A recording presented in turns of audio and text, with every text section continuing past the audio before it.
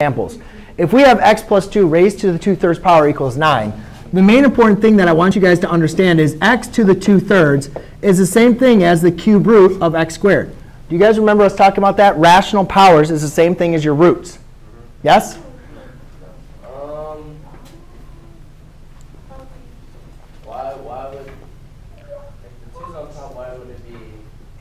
We already gone over this. We have already gone over through our notes on this. Okay? So I'll be more than happy to go over it, but I don't have time for now. I just want to remind you that that's how these relate. I can easily go through it with you at another time.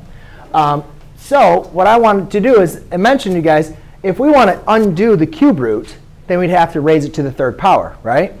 Well, if you guys look at this, if I look at the square root, if I want to undo the square root, what exactly do I have to do? I have to square it, right?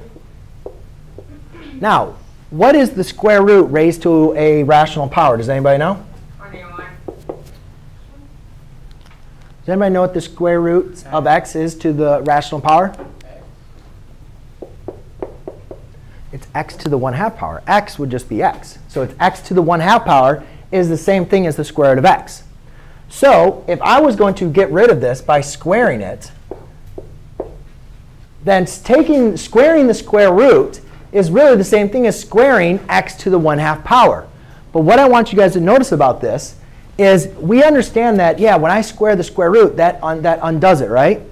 Well, notice when I square the 1/2 power, that's going to undo that as well. But the relationship I want you guys to see is if you raise a power to its reciprocal, it's going to equal 1. So I just need to raise this to the reciprocal power. So what's the reciprocal of 2/3? 3/2.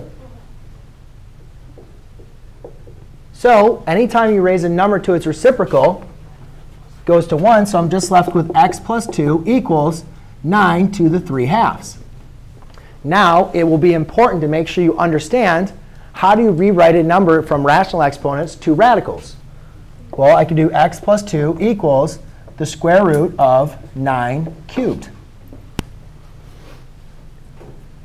And 9 cubed, 9 raised to the 3rd power is 729, square root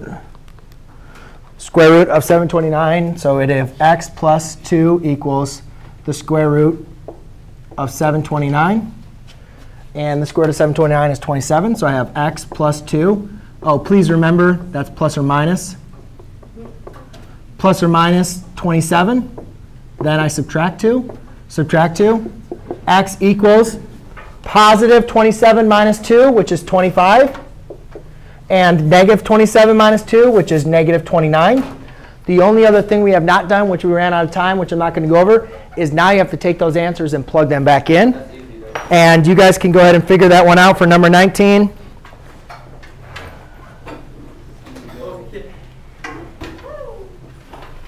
Huh. Oh, yes.